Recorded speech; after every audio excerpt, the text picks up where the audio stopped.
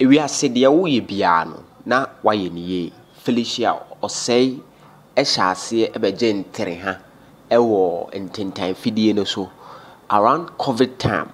Na TikTok no afina PM Ghana foforo na Felicia Osei shasi ye videos nkete na odebe toto ho na eno ema ne benya followers pa because they na oye no na nipa energy no na odi gain is a huge fellowship ewo time video no so especially TikTok ene Felicia assign ama media general omo na ye the owners of TV3 Onua FM Onua TV ene ade Felicia ede pen a secret house so aho na okodi dwuma kane no na oye the social media no so say o de be traditional media no so na wako chire ne bobre Super 24 TV ebefa akwanya we so ama Felicia congratulations on her new job.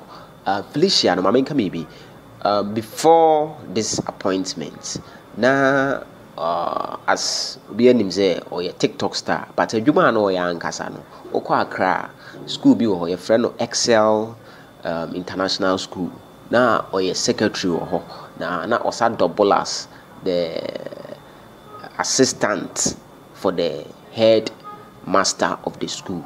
Yes, like personal assistant staff. And there's a assistant headmaster, but or no assistant headmaster no, as secretary in terms of documentation yoma na course school mono.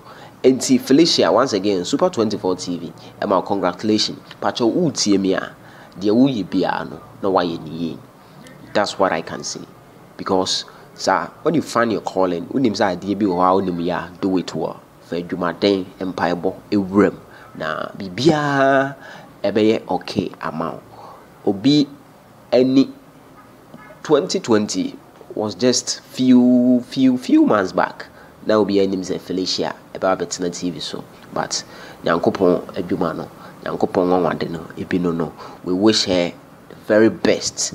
Super 24 TV to Felicia Osei. Mpacho subscribe ya na wa subscribe Super 24 TV. The blog ma me medwuma.